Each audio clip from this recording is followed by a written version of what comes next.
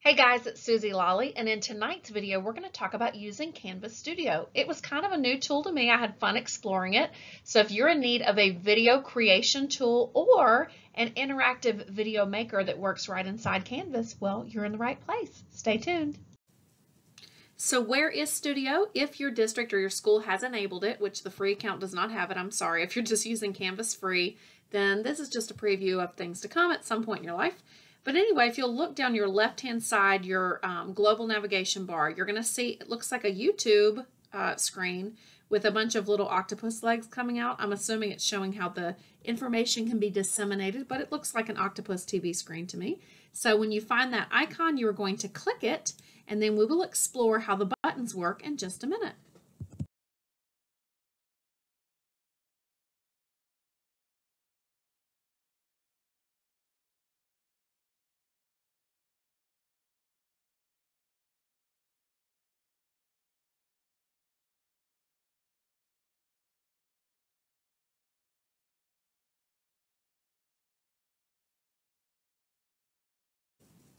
The first time you come into Studio, it'll look just like this. So I deleted my little placeholder there and I will re-add it.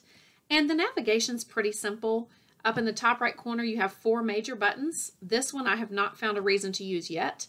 But record, you can capture just your screen or your webcam. But even if I choose to capture the screen, it will still give me the option to include my webcam.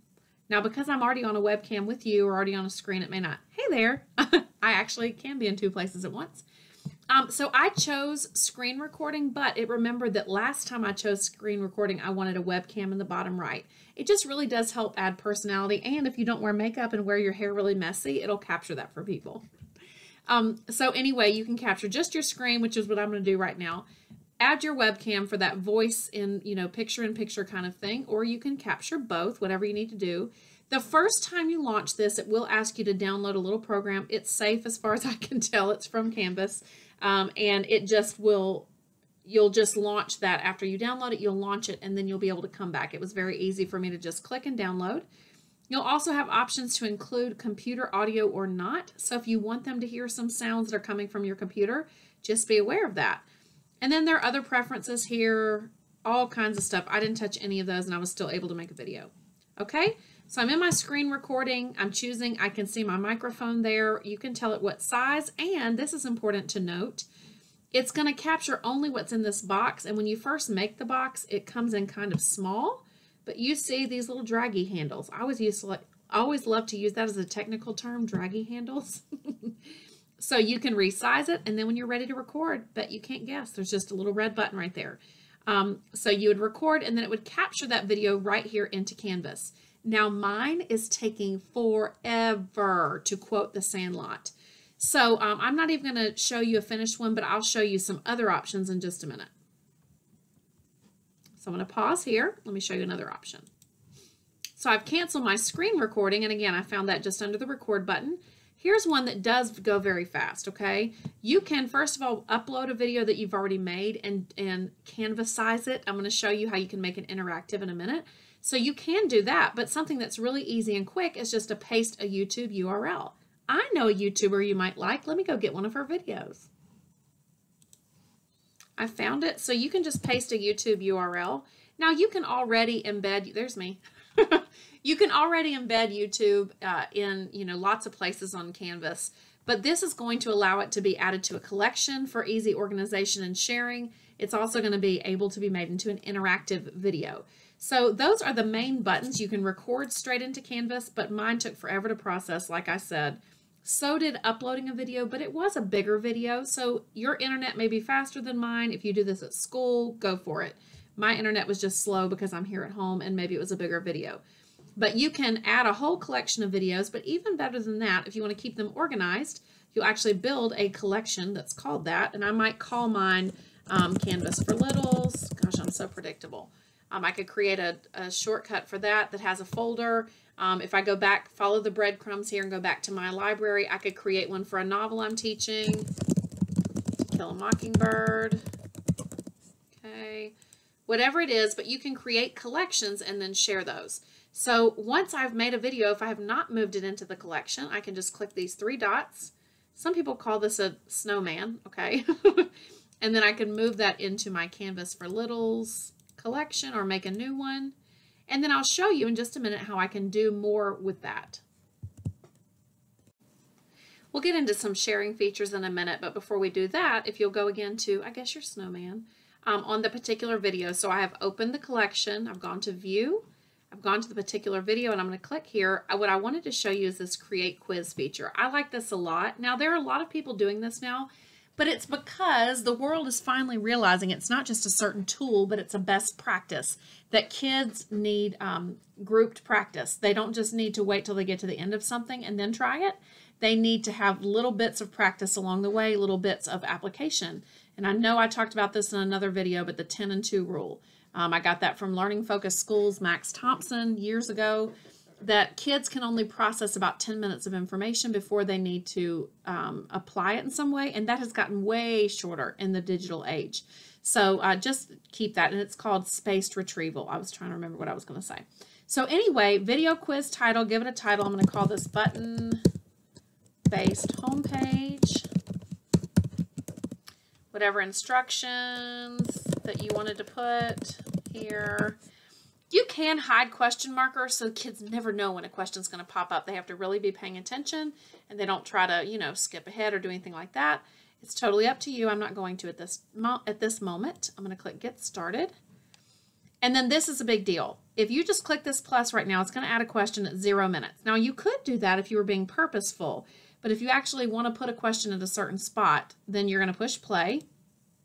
So we're talking my hair was so about short using there. Canvas for little kids. Not what all my fellow friends in Canvas and you say can to do, scrub ahead and you can say, okay, this is where I want a question. I'm going to put right there. And y'all know I do not love my own face being on there like 50 times.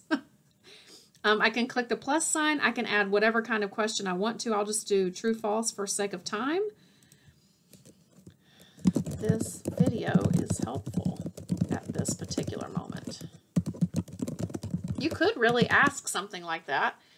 You know, at this moment, are you understanding? It could be something as simple as that. You can always give feedback just like you always can in Canvas. Now, it's not as fancy here. There are no GIFs that I can tell. And then I'm just going to click Save. And now there's a question there, and then I can go ahead. Right, because that talking about things that make your... Okay. And then again, I'm just adding true, false, but there are lots of types, or 3 types. I will use the button factory to make cute buttons. And you would just tell it if it's true or false. I did not on the last one, okay? And then when you are done, there are some settings you can click here if you need to go back and change anything. And then I'm just going to click Done. And now I can see that I have a quiz made out of this video. What can you do with that? Stay tuned.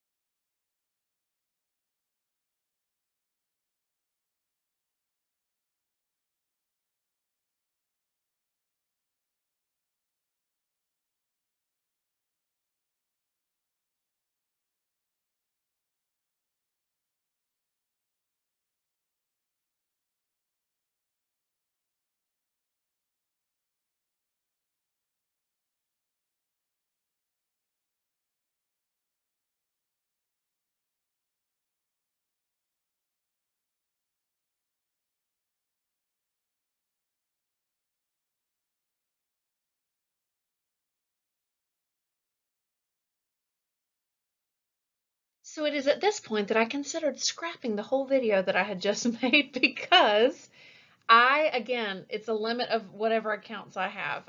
When you're trying to share your interactive video with students, you have to have the little octopus TV on your rich text editor, or as the new term is, rich content editor. So on a page, on a discussion, or on a quiz, or an assignment, anywhere you can see that little that toolbar that looks like Word, is where you're going to be able to insert your studio interactive videos for students to access. That's kind of an important feature. So I didn't want to scrap the video, but I just don't have that feature turned on in any of my 4 accounts. 5, I have tons of Canvas accounts, y'all.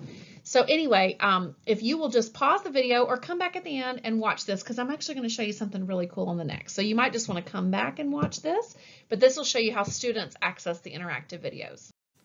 So for the last part of the video, I want to give a shout out to Mallory Cameron. You can see her video here was about teaching a virtual lesson through Canvas Studio. She gave me a couple of ideas that I wanted to share with you, and then one she didn't share I would like to add to it. So sometimes when you are teaching a virtual lesson, you need a really good whiteboard. So I'm going to clear off my screen here, and I want to show you what to me is the best whiteboard out there, but that's just me. If you're a Google school, you can use Jamboard, and the way you get to that, this is not the one I was advertising, but you know, I'm a Microsoft girl, but I can use both. If you just go to Google and search Google Jamboard. If you're using Google Meet, you already know about Google Jamboard, but you can create a Jamboard, which is a digital whiteboard. Get started, whatever, I just need to log in. Okay. You can create a Jamboard and then share it with people, and it's a whiteboard. I have heard there's a 50-person limit. I cannot verify that because I do not use Google enough, to know that. But anyway, a Jamboard is just one way that you could use that screen recorder in Canvas, capture your screen while drawing on a Jamboard. You also could just use a blank PowerPoint slide or a blank Google slide to do that.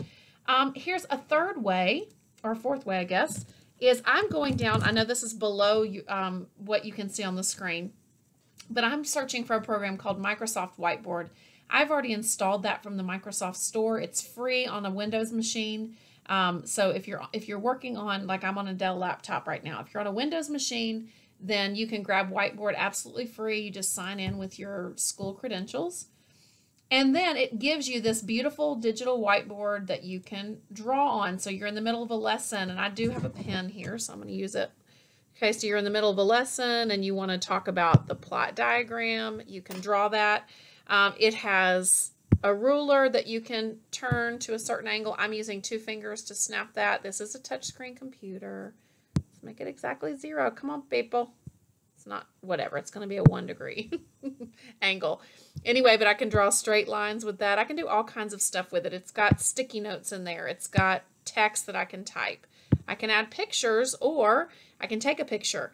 I also love to take like a PowerPoint slide and put that in there as a template or a PDF or something. There are stickers in here, y'all. This is why it's my favorite. I mean, where else can you find Fruit Crew stickers that come right on into your whiteboard? I mean, totally unnecessary, but lots of fun. And I still have my pen for whatever reason, so instead I'm going to lasso, get him out of the way. Lasso my cute little Fruit Crew. You know, you get the point. But if you need something like that, then whatever your platform is, it doesn't have to be Microsoft. I just like this whiteboard. But you can use Microsoft Whiteboard, Jamboard. You can use, again, a blank slide. And then the one that Mallory gave me the idea for, it's actually below my screen right here too, but I want you to imagine with me, or you can search if you're on a Windows machine, just search for Windows Ink Workspace. It looks like a pen with a line around it. And mine is only showing 2 options anymore, but a shortcut to get there is, let me write it actually out in text here. It's, if you're on a Windows machine, it's Windows and Shift and the letter S. So think of S for snip. So I'm going to push that right now, Windows Shift S. And it will say, hey, do you want to draw a box around something, which is the traditional snipping tool? Do you want to do like a more curvy snip? Do you want to snip the whole window, or do you want to snip the whole screen? So if I snip a window, it would take a picture of just the program I'm in right now, and then it would give me a little notification out to the side of just this window, okay? And then you can draw on that. So if you had a worksheet you needed to take a picture of that was maybe a PDF and you wanted to give your kids some examples, I love this for that reason, that you can take a picture and draw on it, or you have blank whiteboards that I've just shown you as well. So I hope you'll consider taking the Canvas Studio screen record option and adding into it some kind of a whiteboard during your video so that your kids can see your face, but also see you whiteboarding. Hope this helps. Hey guys, I put my heart into these videos, so I hope you loved it. I hope you've loved all of them, but if you haven't, then make sure you go back and watch the previous videos. I'm making playlists for you all the time. So if you're somebody who wants time savers, there's a playlist for that. If you want to gamify, playlist for that. And all of my themes of my blog. So, did you like it? Go ahead and click the thumb below. If you really liked it, I'd love if you shared it on your favorite social media channel. I'm at Susie Lolly on Twitter. And then finally, my very favorite is if you subscribe. Subscribe to YouTube and subscribe on the blog. Take care.